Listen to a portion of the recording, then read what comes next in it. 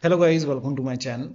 Today in this video I'm going to show you how to fix when you're unable to install this update, that is KB5063878, because of this error code 0x80073712. Now the first step is to run SFC and DISM command. For this, copy this command. This command is provided in the video description. Type in CMD in Windows search box, make a right click on command prompt app and then click on run as administrator. Make sure that you open command prompt as an administrator and then click on yes to allow. And then paste the command over here and hit the enter key. Now this process will take some time. Once the scan is 100% complete, you can run the second command. You can copy the second command, paste it on the same window, hit the enter key. Once the second scan is 100% complete, restart your computer and then check. Still not working, start app readiness service. Now for this, type in services in Windows search box, click on services. Now find app readiness, make a double click on app readiness, set this to automatic, click on apply. Click on start if highlighted and then click on OK. With this selected, make a right click, then click on restart and then you can check. Still not working. The next step is to pause and restart the update. So you can go to Windows settings, go to Windows update and then pause, click on pause over here, and then this process may take some time and then hit resume updates and then you can check. Still not working. The next step is to restart Windows update and background intelligent transfer services. Again, type in services in Windows search box and then find Windows update. Here you can see Windows update, make a double click, set this to automatic, click on apply, click on start if highlighted and then click on OK. With this selected, make a right click, click on restart and then you can check. Still not working. Now find background intelligent transfer service, make a double click, set this to automatic, click on apply, click on start if highlighted and then click on OK.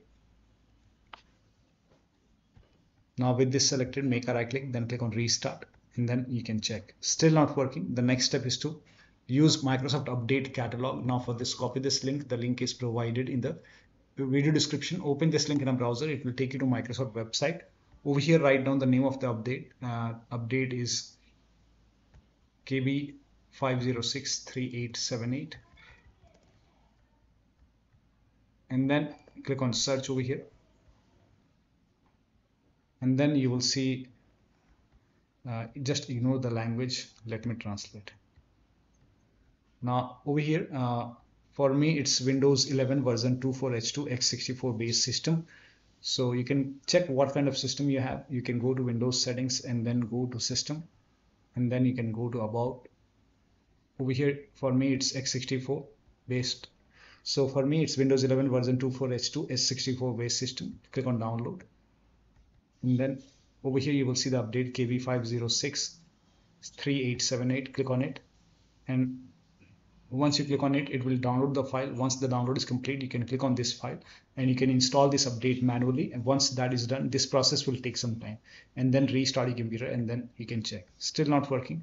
The next step is to fix problems using Windows Update. You can use this option. So for this you can go to Windows settings, go to Windows Update, go to advanced option over here, go to recovery option over here and then over here you will see the option which says fix problems using Windows Update.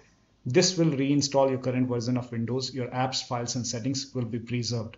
Click on reinstall now. This process will take some time and once this is done, log in and then you can check. Still not working. The last step is to use media creation tool. Now for this, copy this link. The link is provided in the video description. Open this link in a browser. It will take you to Microsoft website. On this website, scroll down here, you can see media creation tool. Yeah. Here you can see media creation tool. Click on download now.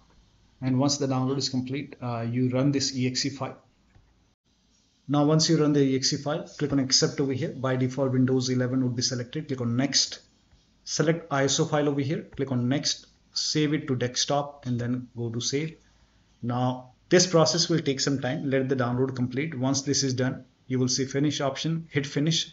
And let this close automatically. Do not close this window manually. Let it close automatically. Then go to desktop, make a double click on Windows ISO file and then run this setup file, make a double click and then click on yes to allow. Click on next over here. Click on accept and ready to install. Here you can see the option to keep personal files and app would be checked by default. When this is checked, you will not lose any data on the computer. So make sure this is checked and then hit install. After the installation, you can log into the computer, and then you can try to update your Windows 11, and you should be able to install this update successfully. So that'll be all. Thank you so much for your time, and please like this video and subscribe to my channel.